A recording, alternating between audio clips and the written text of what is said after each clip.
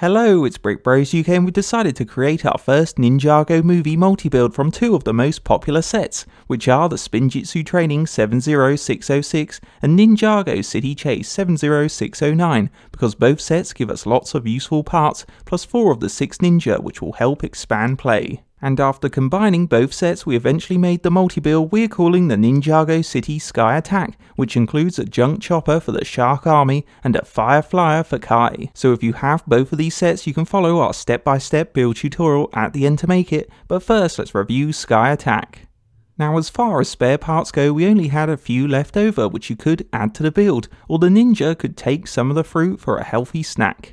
We also kept the police tuk-tuk intact as it's a cool ground vehicle, so there's no need to break this up. Then for some extra customization, we felt it would be fun to change up some of the minifigures, so we gave Officer Toki Ham's head to make him more scared. We also armed the Shark Army thug with claws and a power fist and completely changed up Ham by giving him Officer Toki's angry-faced head, the fish hammer and the Garmadon helmet to turn him into a Shark Army recruit to double the Shark Army numbers for battle. Moving on, it's time to check out the builds, and the best creation is the Junk Chopper, which is a helicopter prototype that's been created by the Shark Army from lots of junkyard parts, so that's why it has a wooden homemade design. And at the front we cleverly used Ham's tan hat for a round nose piece, then behind the nose is the open top wooden frame cockpit that has a single seat for the pilot with hidden loot. So this cockpit is the best place to clip in the thug when he wants to fight the ninja in the skies. Then along the sides we equipped the chopper with a large black cannon and smaller brown one either side with gold clips for detail. And for extra firepower we created 2 fish rocket pods that have a silver fish on the outside for decoration and this trans-red rocket tube that's clipped to a wing so it can swing up and down in play to launch its rockets. Now going back to the chopper's main body, the top area has sticker tiles to add colour as well as apple snacks, but the main feature here are the 4 large rotors which have different blades made from poles and lampposts, again adding to the chopper's junk design. So it doesn't look attractive, but it does spin when the vehicle needs to take off, so like normal helicopters it has cool spinning rotors. And if we turn to the back, on each side there's silver swords clipped on to act as fins to give it more of a streamlined shape.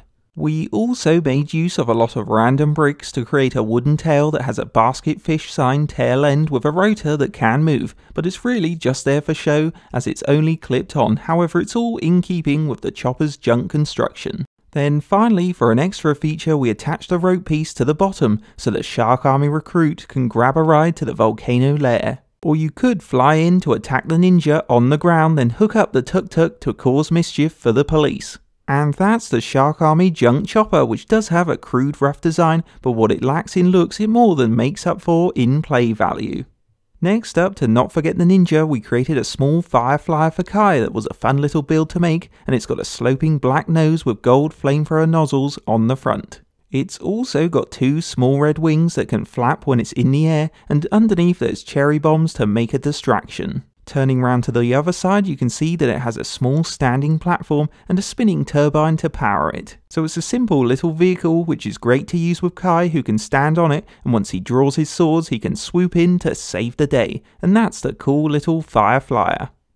On a final note, our Ninjago City Sky Attack multi-build is the perfect build to make if you want to create a larger battle scene from the City Chase and Spinjitzu training sets, because as you've just seen, the good side has 4 ninja and Officer Toki, and the Shark Army now have 2 soldiers to make the battle more fair. But what really helps expand the sets for play is the cool junk chopper that can carry both Shark Army minifigures and unleash its cannons and rockets on the ninja. Then to counter this, the ninja can climb aboard the tuk-tuk and support Kai on its sleek fire flyer that's small but still packs a punch in combat. So if you're interested in making something different for your Ninjago City, grab your Ninjago City Chase set and Spinjitzu training set and start this step-by-step build tutorial.